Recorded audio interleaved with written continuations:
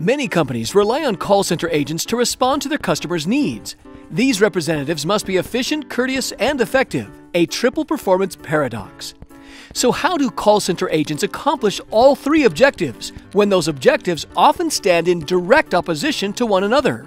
By studying a call center of a large financial firm, researchers discovered that both solidarity building and conversation control were key elements that enabled representatives to meet corporate objectives as well as the customer's needs.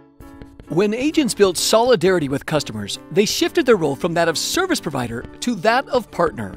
Effective agents use discourse strategies, such as anticipating the caller's needs or even offering emotional support to resolve the caller's problems in ways that are suitably courteous for the callers.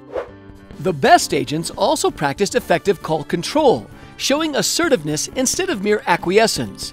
Through discourse strategies such as accelerating turn-taking and summarizing the call, agents saved time for the customer and served more clients for the company.